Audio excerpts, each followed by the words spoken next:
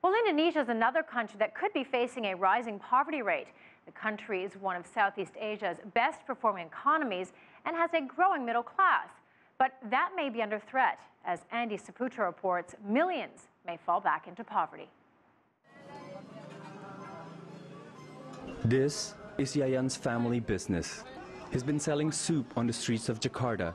Working 7 days a week, he makes enough to provide for his wife and 2 young children back in the village.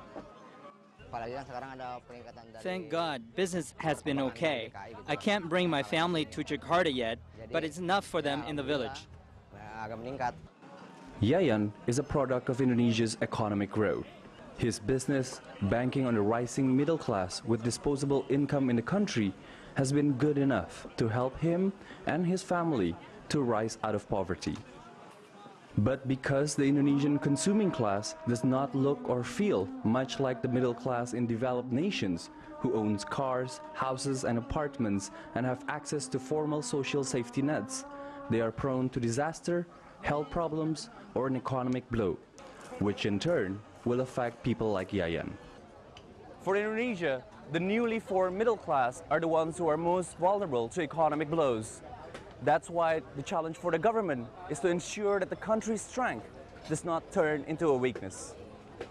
With the government planning to reduce the fuel subsidy, a definite necessity for the economy to grow, many here are worried that it will send these vulnerable people back to poverty, including Yayan. If fuel cost goes up, all the prices will go up. I'm afraid my customers will not have allowance to buy my soup. But the World Bank and the government are optimistic that with the amount saved from the subsidy that is eating away over 2% of the country's GDP, the impact can be softened. Indonesia could easily compensate the vulnerable, the really poor people in this country, compensate them for all these first round effects, as economists call, i.e. the increased price in the fuels and the inflation in food and all those things, in a way that would be more than satisfactory and still save billions of dollars.